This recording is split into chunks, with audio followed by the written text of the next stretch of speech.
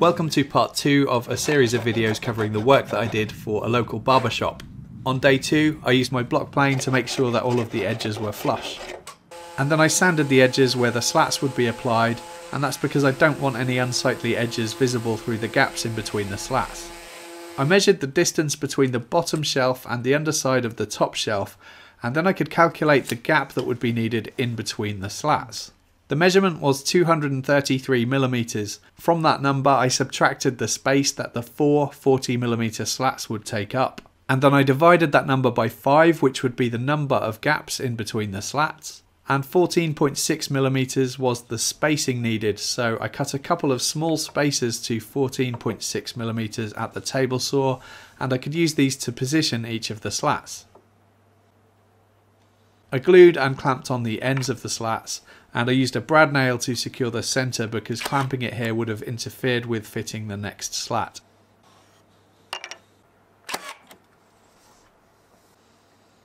I could then repeat that process until all of the slats were added, and it looked pretty good. I could then add the slats for the backrest of the seat, but because this was cut at a 15-degree angle, the distance between the seat and the underside of the top shelf on this side was slightly bigger. So I measured that and did the same calculation as I did before and cut some new spaces, this time to 16.6mm. And those slats got secured in the same way. It wasn't until I was doing the second of these units that I realised I could clamp both the slats at the front and at the back at the same time, which for some reason hadn't occurred to me before. Sometimes I just do things without properly thinking them through, but at least I'd save a bit of time waiting for the glue to dry on this one. I used some light oak wood filler to fill the nail holes, and later this will get sanded back and it'll be difficult to spot where the holes were. The next job was to add the brass dowels. I bought this 8mm dowel from eBay. The cost was around £13 for 1 metre. I ordered more than I needed because I wasn't sure whether to add it to the slats of the backrest too, but after speaking to the client we decided to keep things subtle and just add them to the base at the front and the back. After marking up where I wanted them, I drilled the holes using an 8mm brad point bit, and I took this nice and slow while I was establishing the hole to keep it nice and tidy. I didn't want to risk tearing out the face veneer. Once I was in far enough I could speed up the drill and the holes came out nice and clean. I cut the dowels using the angle grinder and I cut them shorter than the holes were deep so that I could knock them in flush with the face of the plywood.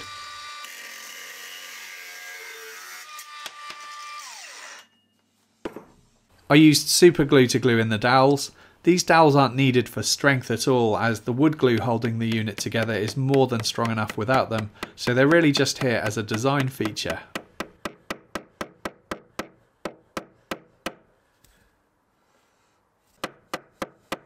Once I was confident that the super glue had set, I came back with my oscillating tool with the detail sander attachment at 80 grit to make sure it was flush to the plywood.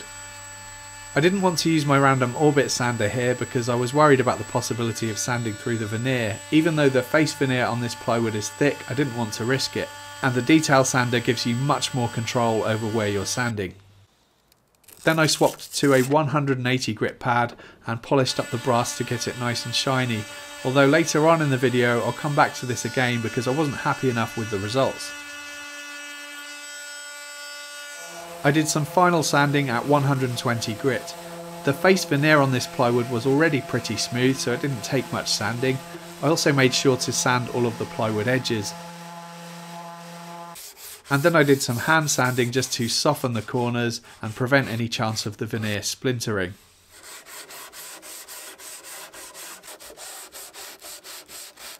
I then brushed away all of the dust. I'm going to use water-based varnish for the finish because the client wanted the wood to be as light in colour as possible, and I'm using my new electric sprayer to apply it. I first watered down the finish by maybe 10% and then I applied it in the direction of the grain.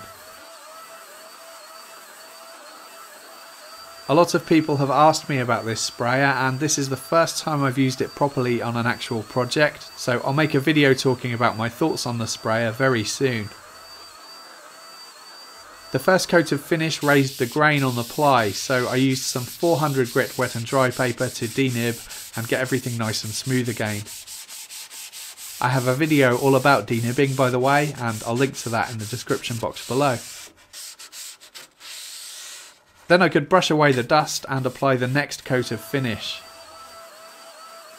I applied 3 coats in total, denibbing in between each coat with 400 grit.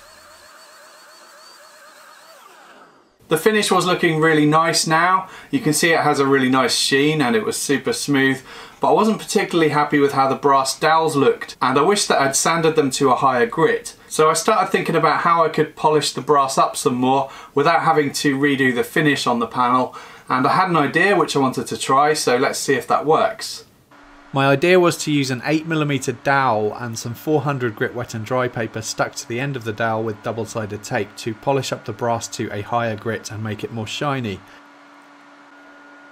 After sticking it to the end, I trimmed away the excess with a knife and then secured the other end of the dowel in the chuck of my drill. I could then use the drill while guiding the dowel with my hand to polish up the brass, and this worked really well, although I did have to change the wet and dry paper a couple of times. Then, to polish the brass even more, I rubbed a piece of cloth onto some green polishing compound. This is a really fine abrasive, and by rubbing it onto the brass it gave it a really nice reflective shine. The fine metal particles did make a bit of a mess onto the wood though, but because it was already coated in varnish, that cleaned off easily with a bit of furniture polish. I was then much happier with how the brass dowels looked. I gave them a light coating of acrylic spray varnish just to make sure that everything was nicely sealed. Finally, I added my maker's mark to the underside of the benches, and then they were ready to install, so I loaded them into my van and took them to the shop. And for some reason Dylan always likes to get into the van to have a look around.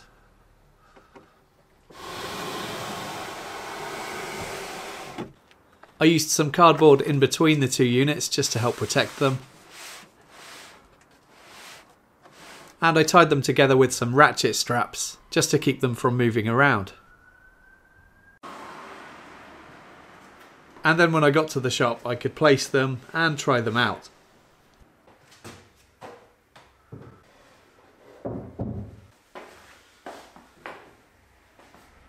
Originally the plan was to fit the units to the wall and the stepped floor with screws, but they were so heavy that I decided it wasn't necessary, and I didn't really want to add any fixings, especially to the parquet flooring, if I could avoid it. So what I did instead was to add some adhesive rubber feet to the bottom, just so that it can't slide around. These bench seats took about 16 hours to build in total, and I'm pleased with how they turned out. I think they should work well. This was my first time working with birch ply. It's pretty expensive stuff, but it's so much nicer than the Far Eastern hardwood ply that I normally use. You can see that the face veneers are much thicker, which makes this much better for sanding. There's no risk of sanding through the veneer with this stuff really. Also, as there are more layers of veneer, that makes it more stable and hard wearing, and also the grain on the edges looks really cool. I have since been asked to do a couple of other projects for the shop too. They need an alcove shelf and some tapered legs for some concrete tabletops. So there's likely to be another 1 or possibly 2 videos about those. Please hit subscribe if you haven't already to check those out, and hit the bell icon to make sure you don't miss them.